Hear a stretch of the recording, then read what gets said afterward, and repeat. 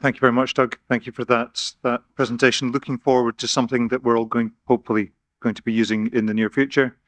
I will now just take you back a little bit to look at how archaeology was looking last year. This is normally, at this point, I can tell you that the State of the Archaeological Market Report for last year has been published and is available it's not quite out yet, maybe next week. So here are highlights from that report, which is not quite available. I made indirect reference to some of the headlines yesterday. These results from financial year 22-23, so from April 22 to March 23.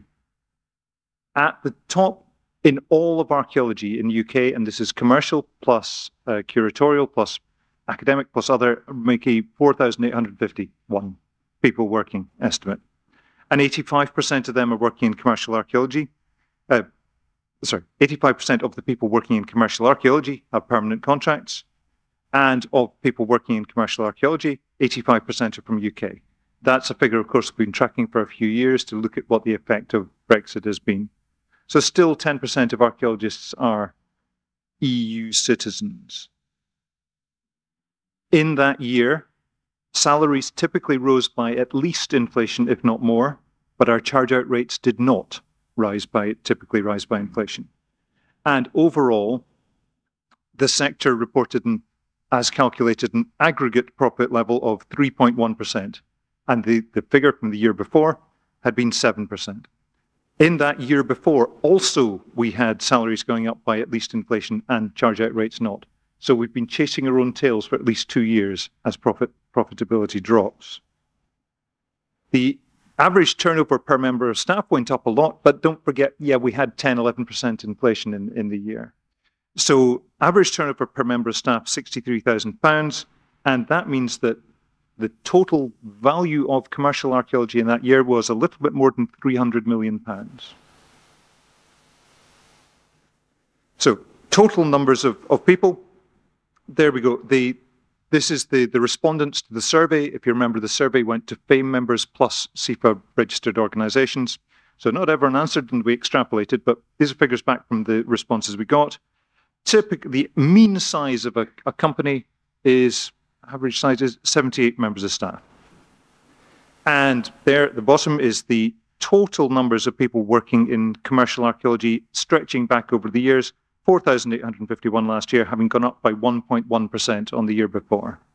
I think it is nearly flatlining because people were having lots of troubles with recruitment too.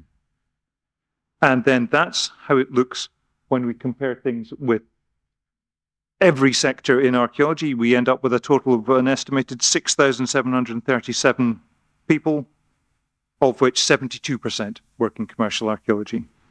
When we look at that as a more usable graph over time this is everyone working in archaeology, not just in commercial archaeology. So a big slump there back following on from 2007, 2008 that never got better for years and years and years, came bouncing back and looks like it's plateauing perhaps. Again, the nationalities figure, 85% UK, 10% other states, 4% EU, 4% elsewhere, 1% rounding error. And this over time has begun to kind of stabilize, I think. Turnover per company. Here we go. That's the figure. Again, not every company reported everything, but the figures that we got from the 24 companies that did, the mean figure was the middle figure. Half the companies reported turning over more than £6.5 million and half less.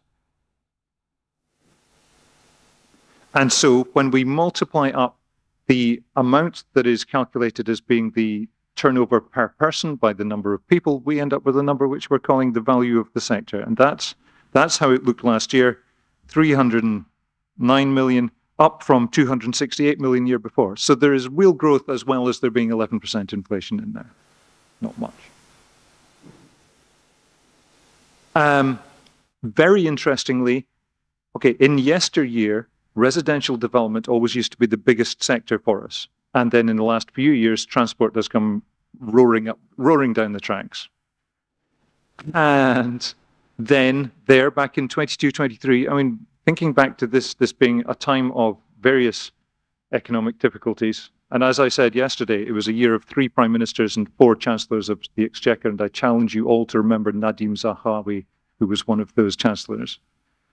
It was also a time when an awful lot of major transport projects were, if not being cancelled, were at least being put on hold. So transport dropped down in comparison with residential development, but very interesting to see how much more important energy had at last become in the relative amounts that was of revenue being generated. And this is energy, this is primarily solar, but other renewables and a lot of nuclear work. So here's what we thought the reported average, the mean change to charge-out rates, 7.9%, does not compare well to 10.1% inflation. And the increase in salary levels, well, again, here we didn't ask for precise numbers. We asked for more than inflation, less than inflation, a lot more than inflation.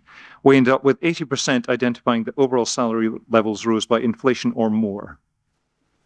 So 80% of respondents saying salaries up by more than inflation, typically charge-out rates less than inflation, up by less than inflation. And this then means that the profit figures are not as impressive as they might be. And it turns out overall, all the firms that we had the responses from, we aggregate that and we work out an aggregate sectoral profit level of 3.1%, which is far from fabulous. And when you look back at previous years, it has been, declining from a not great position. It was beginning to look a bit better 2 years ago.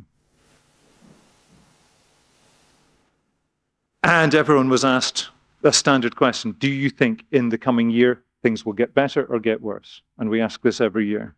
And a hugely clear majority, 70% to 26%, thought the market would get worse. Looking at that as the graph over time, the lines where it's pushing up in black are years where we thought the next year was going to be better. Down in red, we thought it'd get worse. And remember, looking back at the very recent history, there it's 2020, 2020. Okay, we were gathering data a little bit retrospectively, and people are saying, oh yes, of course, the day before the pandemic, I knew that next year would be dreadful. But the pandemic, when it came along, and it was awful, and then actually we were getting through the pandemic reasonably well, and by the time we were asking for data as we began to come out, we were feeling really much more positive, and then now we were out, and we were back in the post-pandemic hangover, feelings about the future were and the other political matters, and Boris, we were feeling much less positive about this. So also asked questions about various other perceptions, and this was always a key one, asking the question, do you agree or disagree with the perception that a shortage of heritage staff in local planning authorities is a major constraint on heritage projects? Yes, most people said, yes, it is a problem. And every time we've asked this question, we've said, yes, this is a problem. Local authorities need more staff capacity to be able to support the work that we are doing. And I'm delighted that Chair of Algeo UK is able to sit here and see everyone encouraging him and saying, go on, do more, John, please.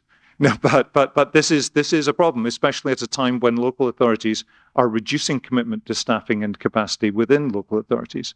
We do have figures for local authority services in England and now in Scotland that show a decrease in the number of people working in those services in this year. And the last question was about, have you had vacancies that you considered to be difficult to fill? And yeah, people found it difficult to fill vacancies.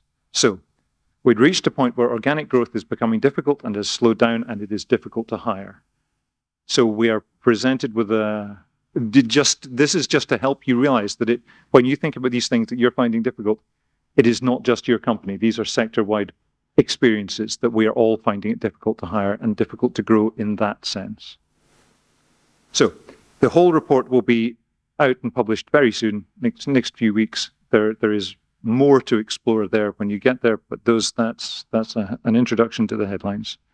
Thank you to our funders and supporters there, funded by FAME from our reserves, by CIFA and by Historic Environment Scotland. Thank you very much.